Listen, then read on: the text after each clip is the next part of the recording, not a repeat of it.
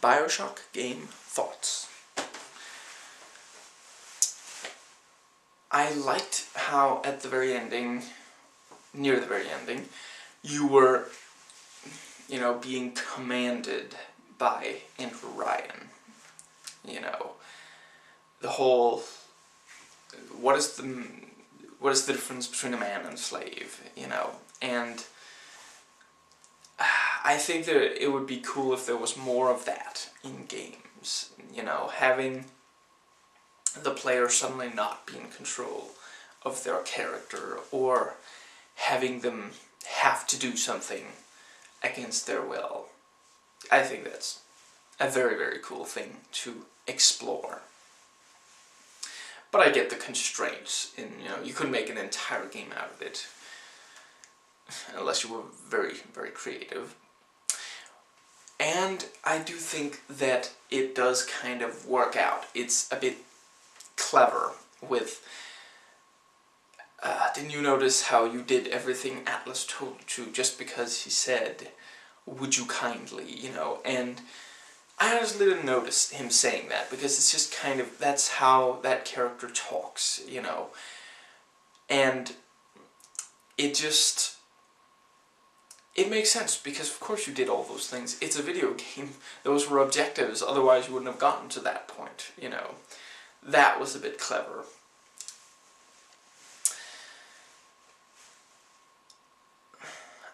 I do think that trying to get the player invested in the lead character, who's silent, faceless, personality-less, there at the end, it was too little, way too late. We didn't know anything about him before that point, just this idea that he was a pilot and he had a family and he was the only survivor from the plane crash. It just, I don't know, it just really didn't work, I would say. And it's also kind of, it's that story where you think that it's going to be, and then an outsider came into this closed society, and then it suddenly turns out, no, it was one of the people from that society. Just, there was some kind of misunderstanding, he didn't know or something. I don't know, it's just such an easy twist. No, you thought you were a stranger, but really you are from here. And I just don't think it made any difference. I didn't feel particularly disappointed finding out that Atlas wasn't Atlas. I guess that the sub he wanted to get to, either he rigged it to blow so he could, fire you up against Andrew Ryan, or Andrew Ryan did blow it up and Atlas, who's really Fontaine, wanted to use it to get away from there or get to Andrew Ryan. I don't know. Something like that, I guess. I guess it makes good enough sense.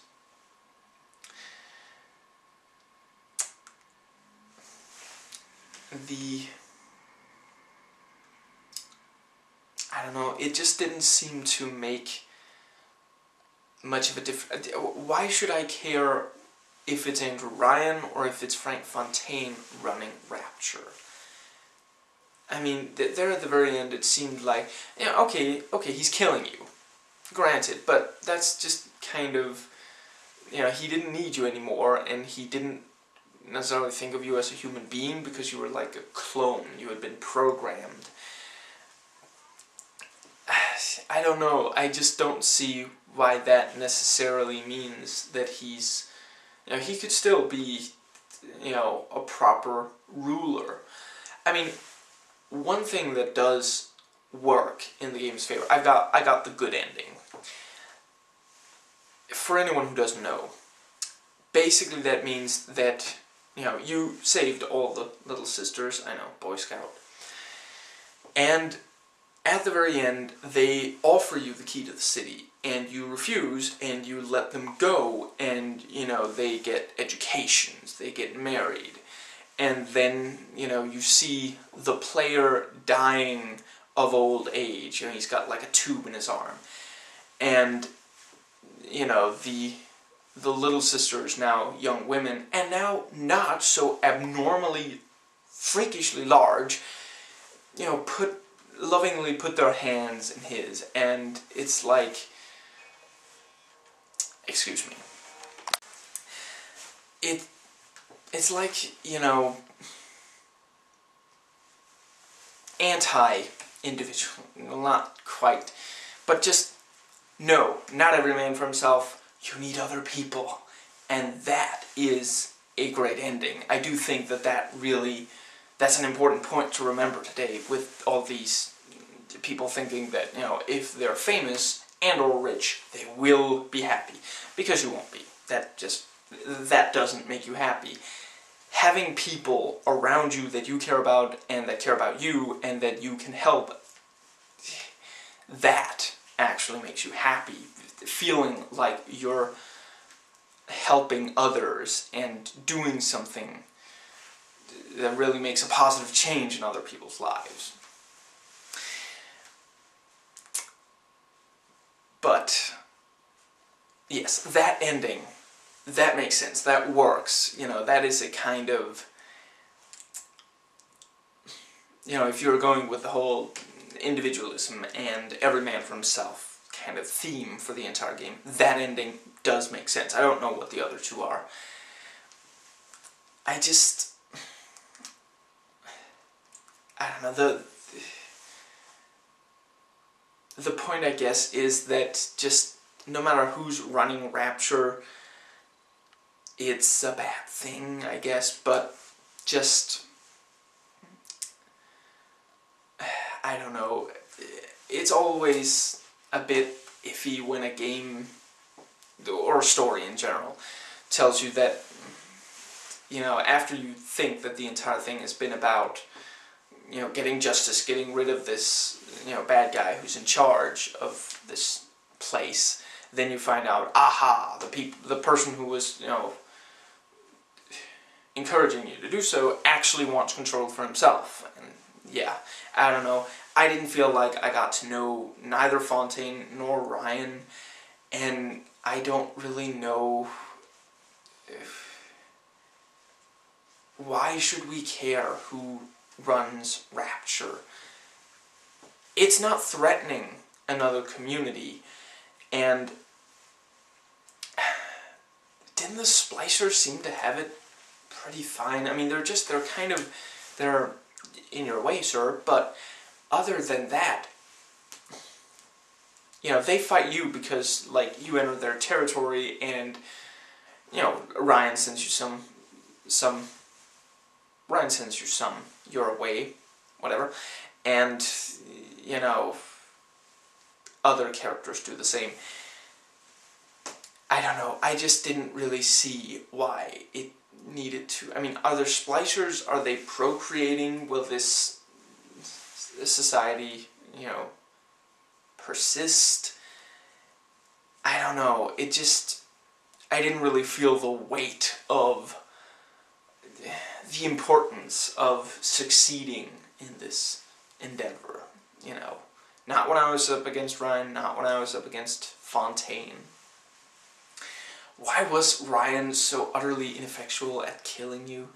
Yes, he sends some splicers your way, but at one point he literally poisons a room that you're right outside of. Then you enter the room and the gas is gone. Why? Why? Why didn't he just keep gassing that room? Why didn't he wait until you were inside that room, then gas it? Were you, like, impervious to the gas? I don't remember that being mentioned, at least.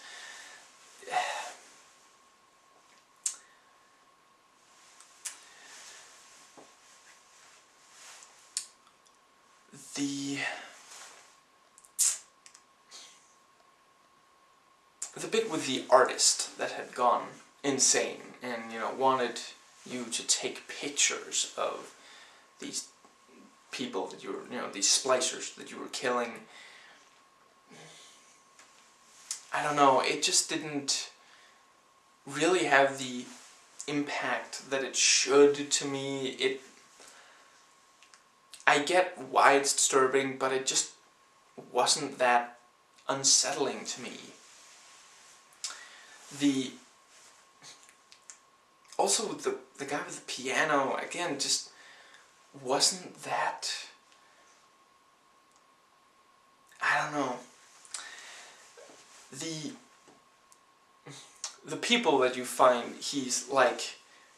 You know, the splicers that you find, he's hidden in cast. That was genuinely creepy. You know, where you, like, smack the cast, and then a splicer comes out of there. Or near the very end, where they're, like, playing dead, you know, they're pretending to be, like, zombies, and then suddenly they get up and attack you.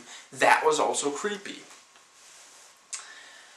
I think the splicers inside the casts would have been more effective if they hadn't been splicers, if they had been more sympathetic. Like, you get there, you know, you smash it open, but they're, like, already too far gone. They're dead, you know, you can't save them or something. I don't know, it just seems like, why am I even killing the splicers? Other than to survive. No, I don't really see it. I don't remember where at the game it told me that the splicers were planning to go topside and, you know, invade other countries or something. Why? Or in general, where they weren't a threat to anyone other than myself, the invader, and that just, I don't know. Maybe they should have just made more variants on the whole Big Daddy situation, because that does work. That does make sense. You have to get to these little sisters, and thus you have to take out the Big Daddies in order to complete the game, and you're a player, so you want to complete the game. So even though the Big Daddies don't bother you, you have to destroy them. That genuinely worked, you know. But the splicers, they're there, and I don't know. If they had been part of some kind of integrated society, and you had to take some of them out at least, or, you know, you had to upset their balance to get past these areas.